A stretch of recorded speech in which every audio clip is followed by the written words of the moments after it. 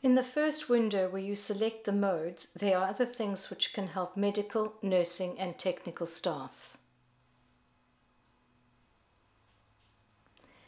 The oxygen alarm testing, the alarm auto-tracks and the alarm is factory set at 3% above and 3% below the FiO2 that you have set, and there is no good reason to change this to anything else.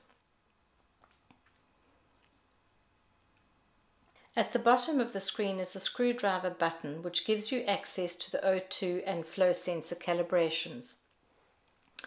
The first sensor is the oxygen cell. You do not need to calibrate this yourself at switch on unless it is reading incorrectly. When the ventilator is first switched on, the oxygen cell automatically calibrates at 5, 10, 20, 30 and 60 minutes and every 8 hours thereafter. You may see inside the window the word calib while the calibration is in progress.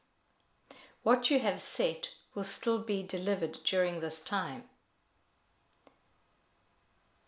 The flow sensor needs calibrating every time the flow sensor cable is disconnected and reconnected to the ventilator, or if the flow sensor has been disconnected and reconnected in the incorrect sequence.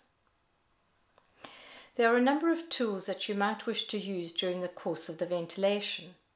The first of these is the alarm volume window, and here you would adjust the level of the sound of the alarm. When you first switch the ventilator on, the default level is 7, and you can reduce it to a level of 3 only. The next window is the patient leak alarm. This is the leak around the end of the endotracheal tube due to using an uncuffed tube. You will always have some leak which will vary from minimal to quite large amount depending on the position of the patient and the size of the tube or some other internal leak. When the ventilator leaves SLE, the level is set at 25%. You are able to set it anywhere between 10% to 20% or off. This is not a priority alarm but an advisory, as the leak percentage is continuously displayed in the monitoring column on the right-hand side of the screen. If you have a leak and you can't do anything about it, you can set the alarm above the measured leak, and in extreme cases you can even switch it off. This can be done again because the continuous display of the measured leak is in the monitoring column.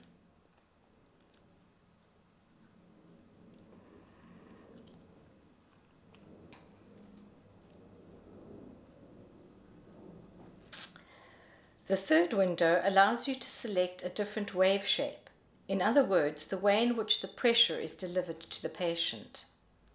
The down arrow will change the wave shape to a square shape and the up arrow to a more gentle waveform.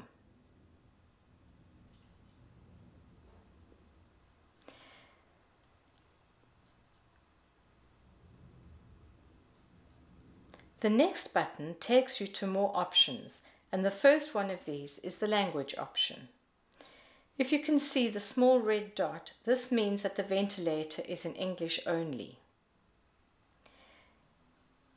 If the atlas is red, it means that the ventilator is in the language of that particular user and has English as a default setting. By pressing on the atlas, you will change the language options. The next window is the Waveform display Synchrony, and this pertains to the red cursor and the way in which it crosses the screen.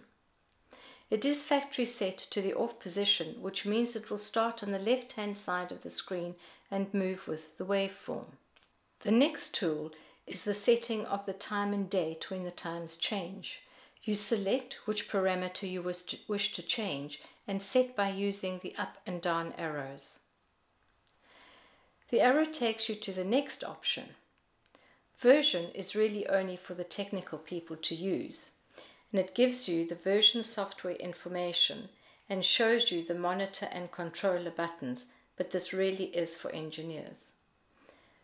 The monitor button gives you access to the 2-point oxygen calibration, which is done by an engineer and when it is off the patient.